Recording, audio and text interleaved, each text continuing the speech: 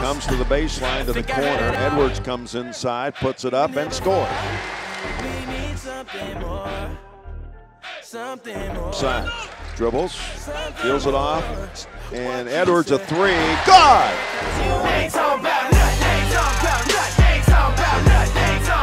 Stevens a three. Good!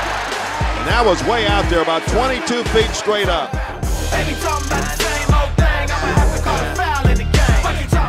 Driving in is Akias, tough shot, no good. Rebounded back up and in by Vince Edwards.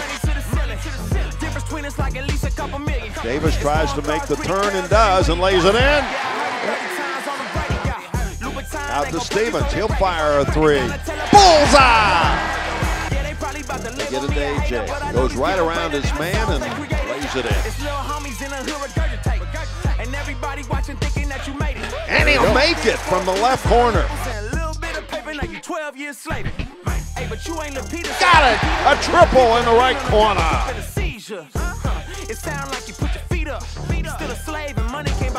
Now Edwards a three ball. Swish! How about that? Puts it up and scores! And he was fouled. Something more. What you said, I can't hear. Akias and he scores! Oh, that ball hung up on the iron and then went through. Great pass!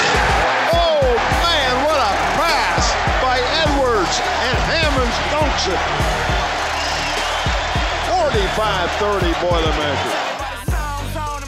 Purdue inbounds and a shot by Stevens. Good! Right corner! Kendall for three.